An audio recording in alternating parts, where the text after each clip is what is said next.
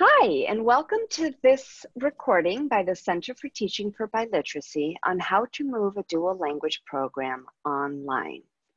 As many schools and districts across the country decide to offer schooling via virtual and hybrid platforms, we know that there are many questions about how to protect the goals of a dual language biliteracy program within this structure.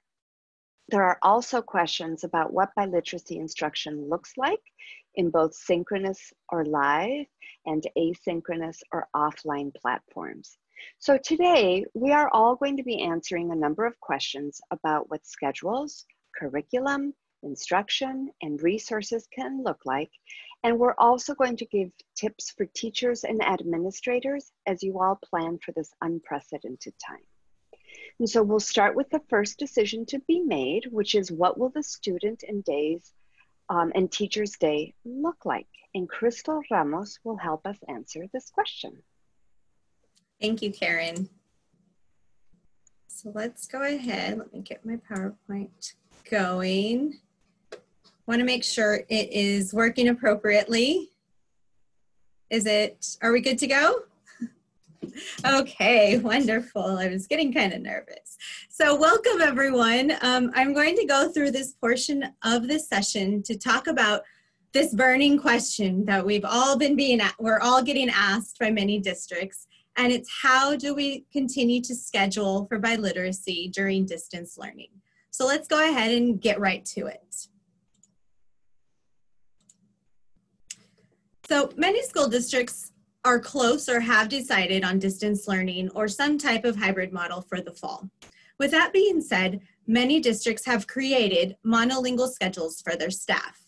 We have gotten many questions and feedback from dual language teachers and administrators on how does this monolingual schedule allow my students biliteracy instruction via distance learning? And this brings us back to the biliteracy guidelines.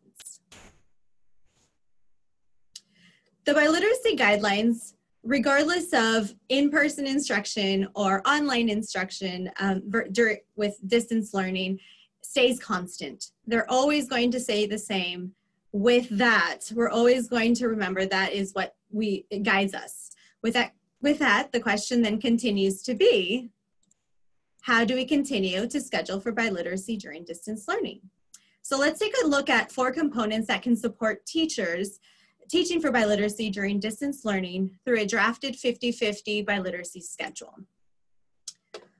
Along with this constant understanding of the biliteracy guidelines do not change because of distance learning, the other 4 components that are constant as well is always making sure we are showing empathy and kindness to ourselves and of course to our students and our dual language families. We're always going to make sure that our dual language program's vision and pedagogy reflects the schedule that we create based on how we teach biliteracy. We're also going to then look at our content and language allocation to make sure that we are teaching social studies and science integrated within ELA, English Language Arts, and SLA, which is Spanish Language Arts, which then involves that 4th component of the integration of content, literacy, and language. So we're gonna go a little deeper into the sample 50-50 biliteracy schedule via distance learning. So let's go ahead and do that. So you see here, during distance learning, small groups really become effective instruction during your meeting platform. Looking at Monday's schedule, Group A would be focused on 15 minutes of morning meeting, again, to provide that empathy and kindness through building and fostering connections with your students. Then you have about 45 minutes of Spanish language arts integrated with science. This, of course, can be broken up into smaller groups where the teacher does a 30-minute whole group, and then the 15-minute could be interventionists and or instructional support staff to take a couple of students to work on same content with additional focused standards that meet the needs of those students. This can happen for the first part. While this is happening, what Group B is doing asynchronously, because of course, synchronously group A is working with you live. Asynchronously, group B would be working on Spanish language arts, integrated with science, but again, via asynchronous video or a different task. So for example, group A could be working with you on oracy building and background in a whole group setting, and then group B could be working on watching a video to build background on that same content. In the afternoon, group A then logs back on and starts working on math and English. And again, this is a great time for the interventionist. This could be broken up from the 60 minutes to 30 and 30, however, or how much support you do have from interventionists and or instructional support. With this happening, again, group B is working asynchronously with the same building background within those math concepts. And then group B goes after group A and vice versa. You notice that on Wednesday's plan, you see everything is asynchronous learning. So students will be doing something that is already in a video form for them to accomplish on the Wednesdays, but still focusing on the same content and SLA standards and math or social studies and English. This is a great time where PLCs with our dual language teachers can get together and collaborate and meet and plan for these weeks. Then you notice on Thursdays and Fridays, at the end of the week, science, again, SLA and science integration are constant, but then in the afternoon, we're going to see social studies integrated with English language arts. And again, with the same pattern, group A would be working synchronously with the teacher while group B is working asynchronously, and then they would rotate within that time frame. So again, what does this clearly tell us? It clearly tells us that all students do receive literacy instruction in both languages every day at the beginning of entry to the program. So this comes back to our biliteracy guidelines. This schedule does reflect that they are together for differentiated but not separate instruction, which again, whole group and then smaller intervention groups that can be used.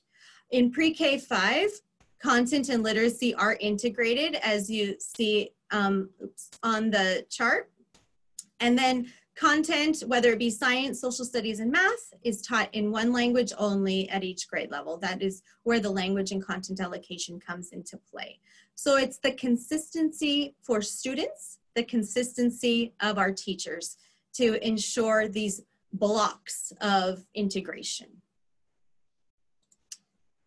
So in conclusion, we come back to this question: how can we continue to schedule for biliteracy during distance learning? We want to make sure it reflects our biliteracy guidelines and staying constant. We want to make sure it continues to reflect our vision, pedagogy, allocation plan, and integration. And we definitely want to make sure that it reflects flexibility and new learning. So, and now Andrea, what she will get to do with us today will offer more examples on how to continue to teach for biliteracy during distance learning using a schedule like this. Thank you, Crystal. So now I'm going to share my screen to be able to continue our session here. And I will be, I will be addressing this question on what does instruction look like in an example schedule, as Crystal did share. So I know Crystal was talking about how you can have your whole group time and then you would be able to chunk up into smaller groups. You can absolutely do that in half class sizes or even smaller. What worked for me in the spring was having groups of 4 to 5 students. So the very first thing that you should always do, and this matches what you would do in person, is work on building relationships. Because unless you build relationships, you won't be able to establish those trusts, the connection with your students, especially for those kinder students coming in that are meeting you for the very first time. If you have flexibility within your schedule that first week of school, if you are able to set up meetings one-on-one with families to be able to introduce yourself, show them pictures of you or even Bitmojis to talk about what you like and just get to know them. That would be incredible. But again, you need that flexibility and support from administrators. But I highly recommend doing this before jumping into rigorous instruction. Okay, so our next thing, as we know, when we're building oracy in person, we use strategies such as TPR to be able to help students make connections between the content, especially if this is vocabulary taught in a language that is not native to them. And as you work on establishing these TPR motions, you can use this trick that I learned on YouTube to take photos of yourself to make GIFs. So that way, if you are going to send students to work asynchronously, they can have access to those TPR motions and practice at home with the support of their parents or other siblings. So when they do come live again with you in a lesson, they can start participating more with confidence because they were able to take what you've done with them and practice more independently. Another thing that we do in the classroom are simple concept attainments where you can have students work at their tables to make sense of what these images are and how this is going to relate to their unit. You can absolutely do this virtually as well with the use of PowerPoint or Google Slides. You can have your small group. As you can see here on my right, I have myself and my 4 students that we're engaging in this concept attainment. You can even have it manipulating or interactive so students can manipulate the screen so they can click and drag versus the teacher taking lead of it. The next big thing that we do as teachers when we have our read alouds, we try to make them interactive, right? In class, we're changing our voices to have the students be engaged, but how can you do this virtually? Well, what worked for me, I did a lot of scavenger hunts and I made the students get up because if we're sitting for too long, we always get antsy and we know the students will absolutely feel the same. You can use simple text to do basic concepts with the younger students, such as colors or positional words or sharing or ways to build acceptance of others. You can also use your text to incorporate more of the unit so students can find something in their home that matches what the unit is talking about. Or they can even act out scenes and that can help them practice dialogue, understanding character traits, or reading with expression. I'm going to show you some sample texts. And when we are thinking about sample texts that match our unit, we want to make sure we're being very strategic when picking out our resources because we want them to match what our unit is addressing, as well as the standards. We can't go too far away from that. We want to make sure we are addressing the standards because in an integrated biliteracy unit, we have not only the language arts standards, but we have our content standards. So if your standards are asking for students to write pieces with dialogue, you can pick texts like this, where students can interact with the text, see the different taglines, and even practice the dialogue that's going on in there. Another thing you can do when you're doing text, if you want to incorporate foundational skills, you can take your PowerPoint or your presentation out of presenter mode so that students can manipulate these little boxes like you see here in yellow, and students can click and drag over the words that they built TPR on, or if you're doing prefixes and suffixes or multisyllabic words, students can easily find that within the text that you are reading. Other texts are excellent for helping students find textual evidence of character traits, not only from the text itself, but using the images. So again, just thinking back to what is the standard asking for and what is a text that will allow me to do that. For our younger students, picking familiar text that they will be able to interact with you with and see concepts such as characters and setting, along with punctuation marks that they will be able to incorporate again with their writing. And thinking about that writing, if your summative is asking for a specific project like a letter, they're going to write a letter at the end of their unit, you want to find those mentor texts, such as this one here that's demonstrating and modeling letter writing, so students can not only read text with it, but be able to use it towards their own final projects. Here's another example of integrating what you're doing with your unit with text. If you are studying a bigger concept such as traditions, that might be hard for students to understand right away, especially behind a screen. So you want to always think back, okay, how can I slow this down? How can I relate it to what my students already know? So here's an example of teeth. How many students have lost their teeth? Everybody, right? So using a concept of their teeth will help them share not only what their tradition is, what do they do with their teeth, do they have the tooth fairy, do they have the little ratoncito, and then they can read texts about what other countries around the world do. In terms of writing, that concept seems so hard. Like, how can you have students write? What works for me is I found this little paper from Google Images. I put it in because I want my students to be able to write at home. So if my paper matched what they were doing, to me, just help them be able to complete the task, especially if I was very concerned about their spacing or their line writing.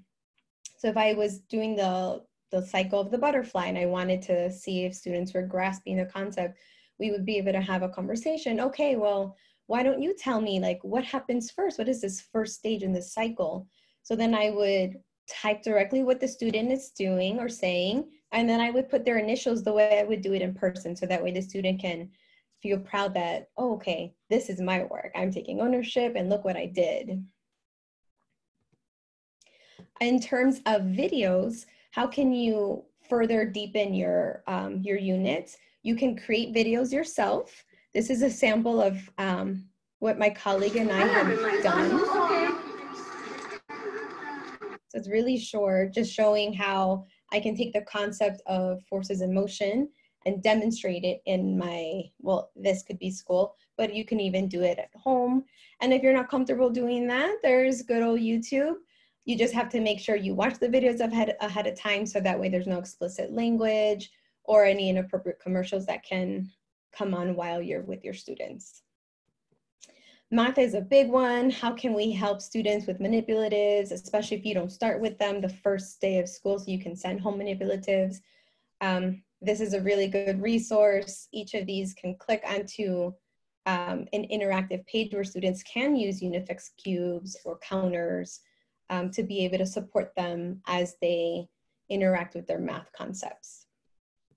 And lastly, I wanted to share the 3 linguistic spaces with you, because once we are able to return to an in-person setting, we want our students to be able to transition flawlessly without being confused as to what is in their surroundings. So in person, we would have our linguistic spaces. If you are a one-teacher model that teaches instruction in both of the program languages, you would have all 3 walls.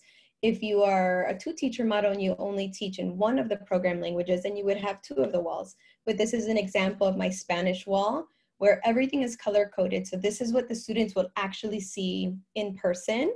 Same thing with the English wall, and I can always interact with my students virtually and show them, oh, okay, we just learned about rules. Let's put it in our wall, because this is what we do.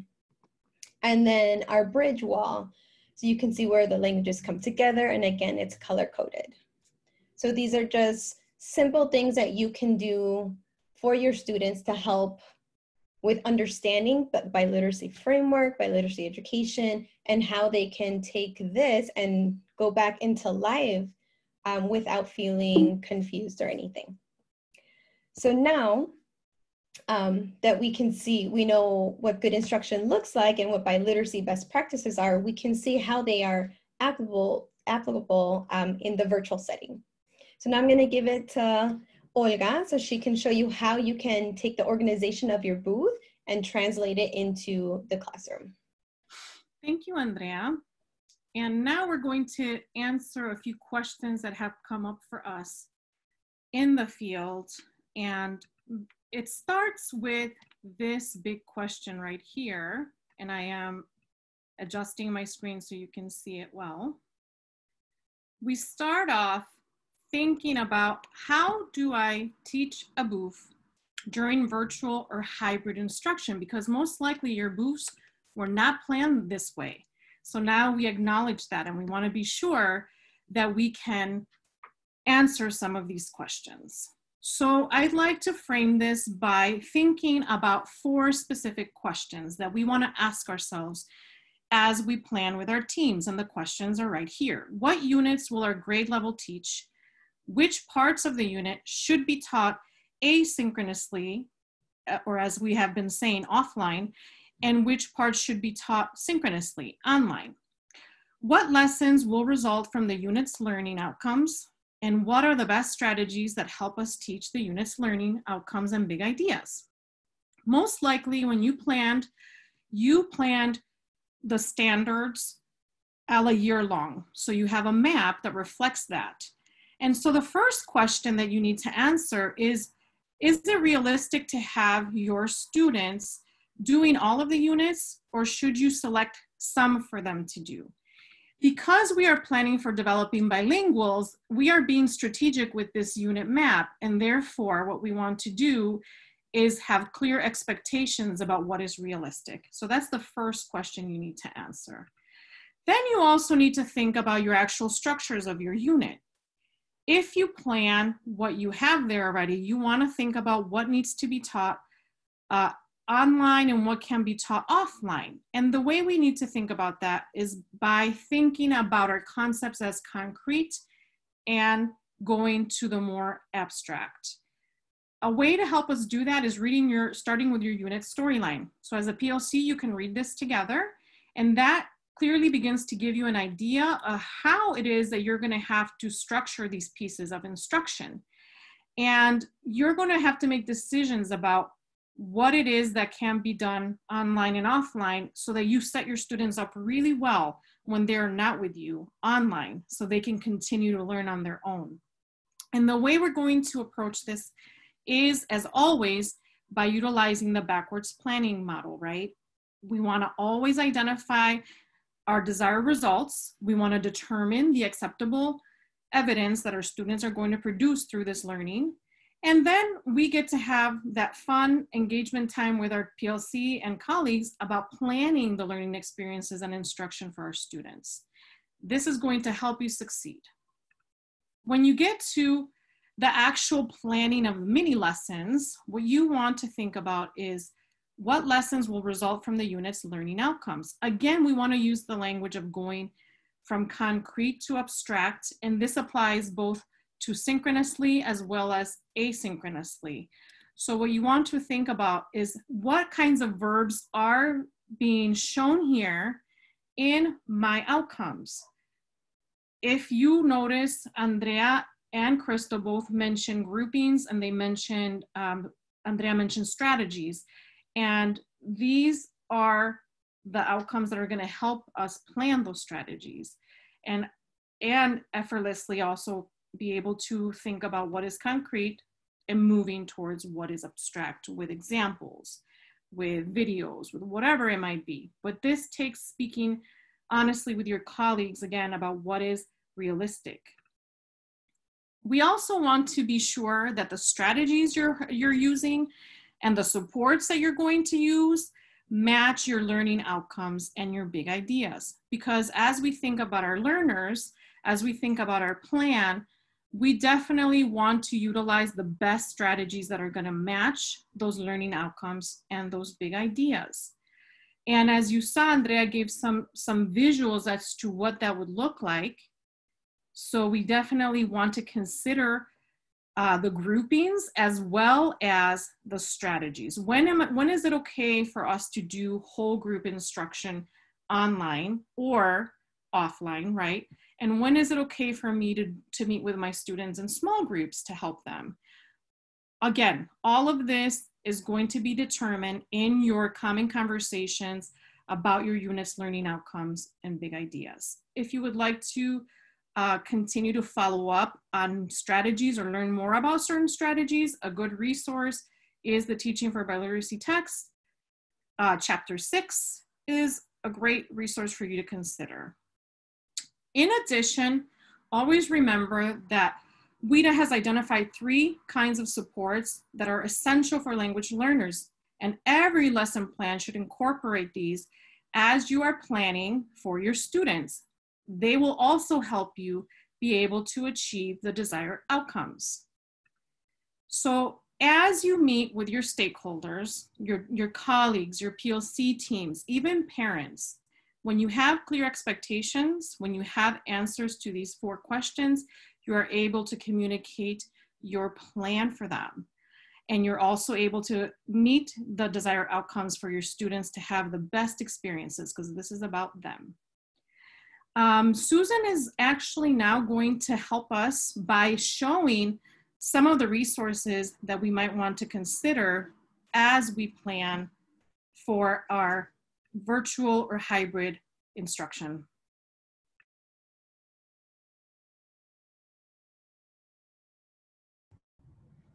Okay, so I want to start the conversation about resources and tools by just giving you a framework for how to think about all the stuff that you're seeing out there. So when we think about resources and tools, we want to think about how those resources and tools can help you connect, communicate, and collect. So we know that distance learning requires that we make special and intentional efforts to connect with students and families. And Andrea talked about the importance of building relationships and building trust.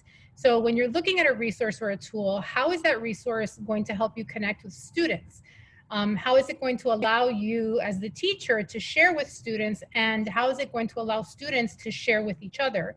And finally, because families play such a crucial role in learning at home, how is the resource or tool going to facilitate the ability of families to connect with you as a teacher, to connect with their students, and to be involved in their students' learning? You also want to think about how the resources and tools are going to help you communicate. So communication is an essential part of teaching, and we know that in any group, there's a variety of preferences and strengths in communication styles. So as teachers, we need to be responsive to that.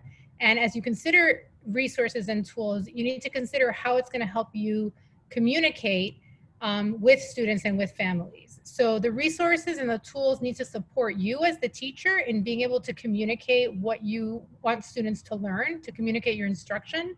And they also need to be appropriate for the age, the developmental level, and the language level of students. And finally, how does the resource or the tool that you're considering help you to collect information? How can it help you gather the evidence that you're going to need to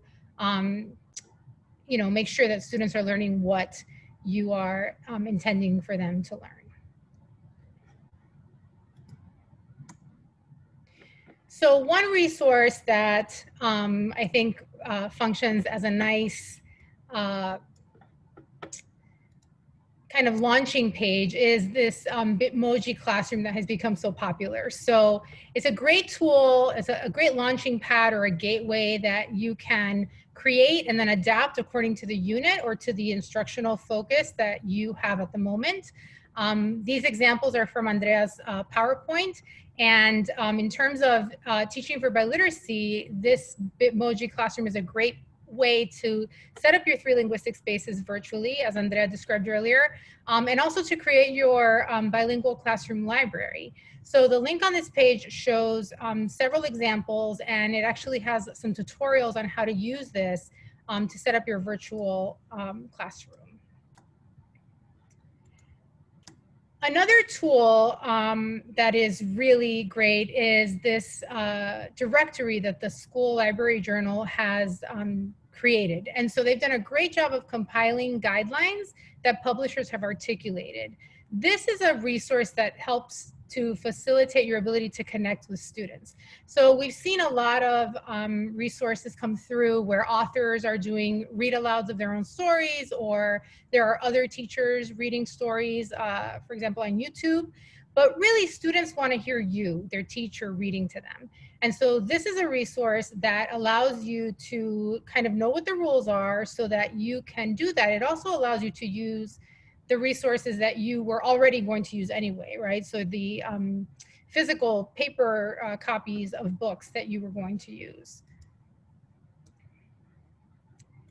I did want to share some resources, some websites that offer some resources in Spanish that you can use for read alouds or for small group instruction. Now, this is going to require a little bit of flexibility on your part because typically the most popular books, the ones that you're used to using in paper, aren't necessarily available on these websites in virtual format. However, if you can be a little bit flexible, these sites offer some great books that are related to the topics that we typically tend to cover in our units. So they're not going to necessarily be the same books in your current curriculum, but they are useful resources. So Unite for Literacy has about 120 free, which is the best part, ebooks for young children. And they're kind of like those early readers that you would use in a small group setting. And so you can use them in a large group setting for the purpose of content, but then you can also use them for small group reading instruction or even to assign for homework. And so the topics are connected to what young children and their families are interested in and living, and these even have narrated audio support, so you can listen to them. And they are in Spanish, as well as a collection in English. Will Books has something similar. They offer some of their books for free, and then if you get a subscription, which is pretty reasonably priced, you can get access to their entire collection. But same idea with books that can be used for small group instruction.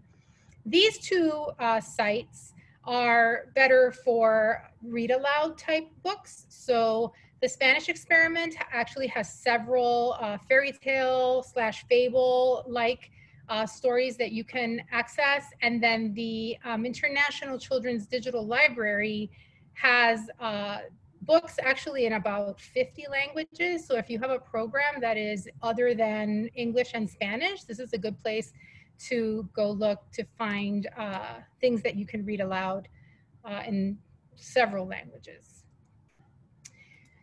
And finally, I wanted to share a couple of websites that are good for articles and passages. And these are good for second grade and up. So if you teach in those grades, both of these websites offer articles and passages that are leveled, and in some cases, the same article that can be accessed at a variety of different levels.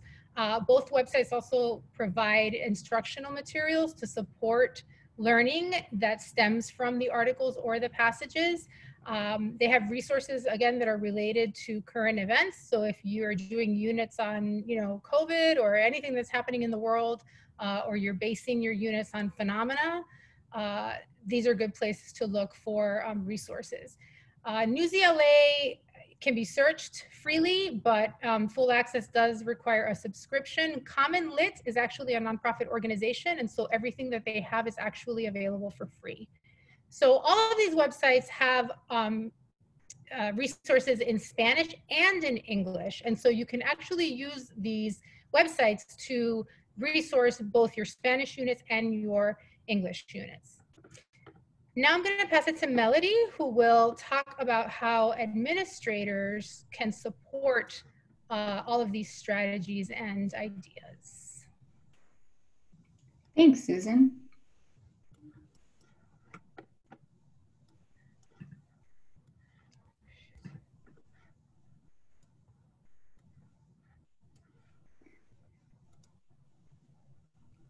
Yeah, thank you. So now I'm going to share my screen to further discuss how administrators or site-based instructional leaders can support biliteracy.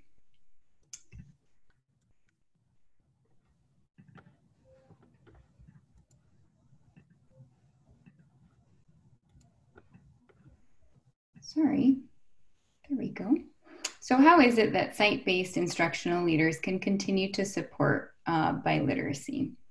The first place to start is to continue to support and protect the program goals. And the program goals can be illustrated in our logo, which denotes deep levels of bilingualism and biliteracy in Spanish, and deep levels of bilingualism and literacy in English. And so If this is the developing bilingual student, we want to ensure that they're still receiving instruction in Spanish and receiving instruction in English in order to develop into this proficient bilingual. And we can do this by embracing the multilingual perspective. Oftentimes, as mandates come down to us, they come down to us in the form of the monolingual perspective or the monolingual curriculum. And because our goals for biliteracy are different, we want to ensure that we are always looking for that multilingual perspective to develop our bilingual learners.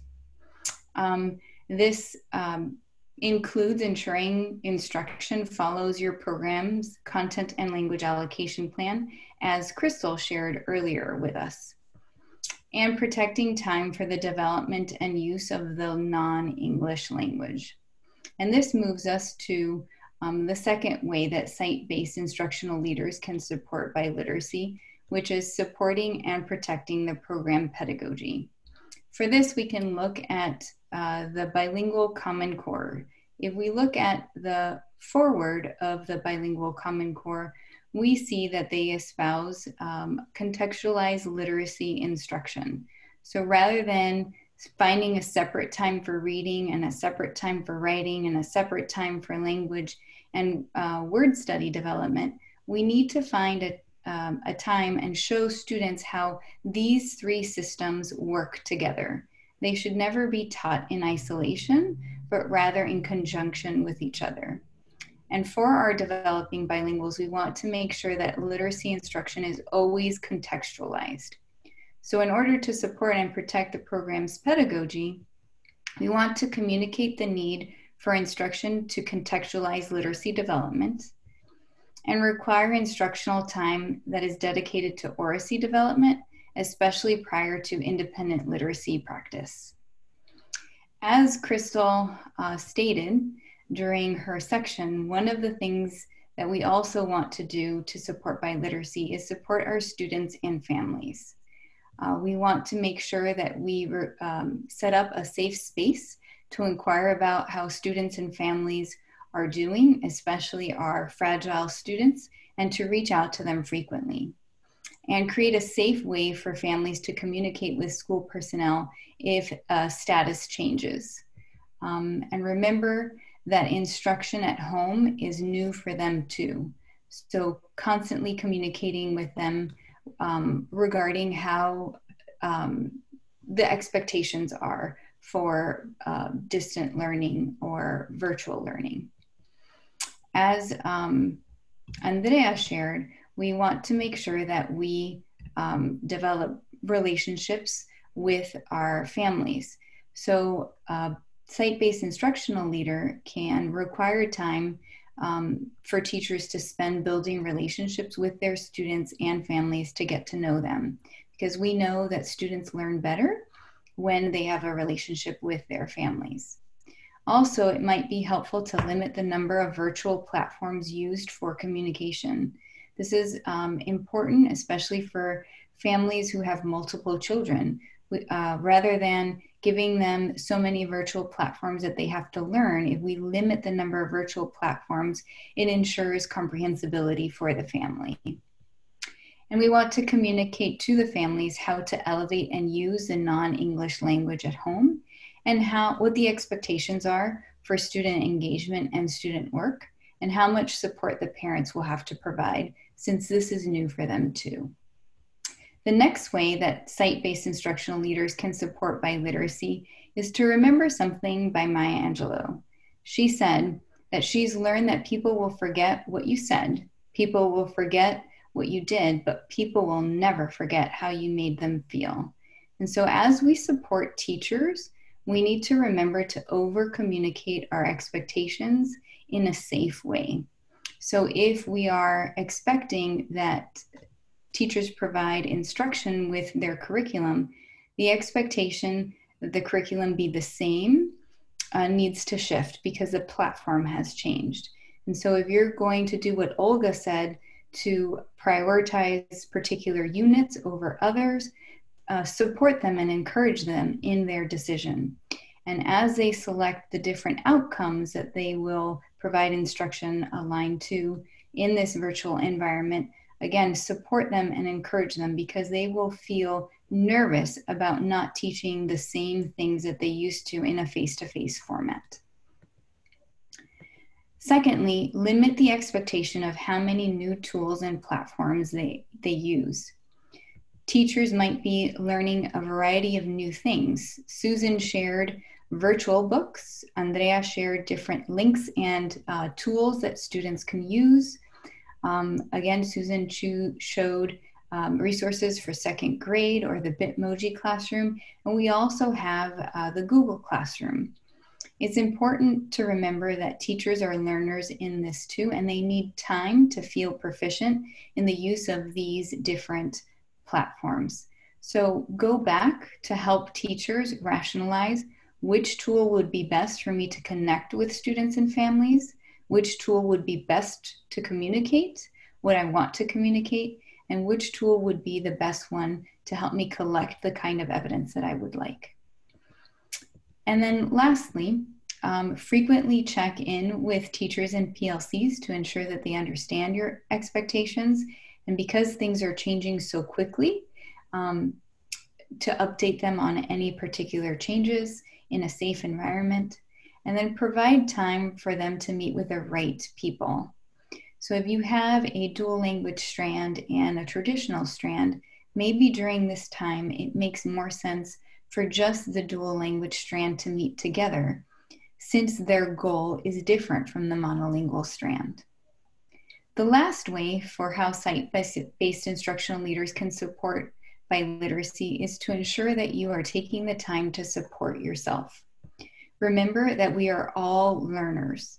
This is new to all of us. The situation is hard for all of us, but the school doesn't function without a site-based instructional leader. Therefore, be sure to develop a safety net of people to reach out to for ideas and suggestions. Know that your situation and your school is unique. Therefore, you might reach out to a variety of people to gain ideas and then adapt them to your unique situation. Also, communicate your stress and tell others how they can help you. This includes teachers. That may help clarify why things are going a certain way, or it might allow others to help you to ease your stress. And then lastly, take care of yourself so that you can take care of your school, because the school won't function without your leadership. And now for our closing, Cheryl Euro. Thank you so much, Melody. Thank you to the whole team. I'm going to share my screen too. So, oh, you don't want to see my dog. Let me just get this. So, in summary, as we're challenged to take dual language from a traditional setting to a hybrid or online setting, we hope that these strategies and resources are going to help you. And so let's just summarize that a little bit. Crystal began talking about reminding us that we need to start with empathy, and we need to really think about looking at our students and our scheduling and the decisions we make from a multilingual perspective. And as we make decisions, to keep in mind the vision and goal of dual language. Then Andrea also emphasized the need to make connections with our students, and that although we are moving to an online forum or a virtual forum, we're still teaching integrated units, oracy, content, literacy. And to that end, we need to use our strategies in a very strategic way. And Andrea showed us the wonderful strategies that we can use. Then Olga, oopsie, I'm sorry, I went the wrong way. Olga reminded us that as we move online, less is more. While we're still teaching in an integrated way, We have to make decisions about how much we're going to teach, and these decisions need to be made in a collaborative manner. Susan showed us some resources that we can use. She began by emphasizing the fact that we need to think how resources can help us communicate, connect, and gather information about our students. And she gave us an abundance of online resources that we can use. Finally, Melody suggested how administrators can support this work, and she gave us some guidelines to think about. And we really hope that this webinar, this recording, provided you some resources as you move on to make some of these decisions. We have more resources on our website as well. Our website is free. We hope you sign up, especially sign up for the newsletter. We'll be sending out additional resources and additional links via the newsletter. We also have events. We hope that you sign up for events. Right now, our events are all online. So we will be modeling some of this online professional development and online teaching that you'll be doing.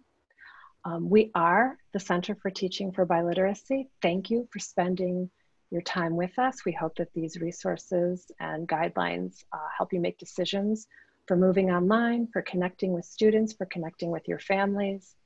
And we hope to see you in person or in a virtual professional development event soon. Thank you.